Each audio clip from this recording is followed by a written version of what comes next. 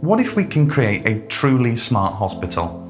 If you think about how consumer technology has revolutionized the way that we live our lives, we're now taking our different expectations to our hospitals. So for instance, the tag that you wear as a patient with your name on, imagine if we could embed that with a sensor so that your doctor could pull up your electronic health record on the fly. Or perhaps we could locate you around the hospital to come find you in case of any form of emergency or services that we have to offer you.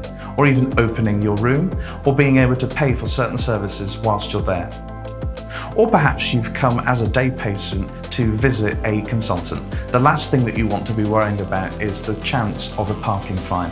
So if the building knows that you've not yet seen the consultant because of some kind of a delay, then it will automatically extend your parking space, so you don't need to worry about that fine.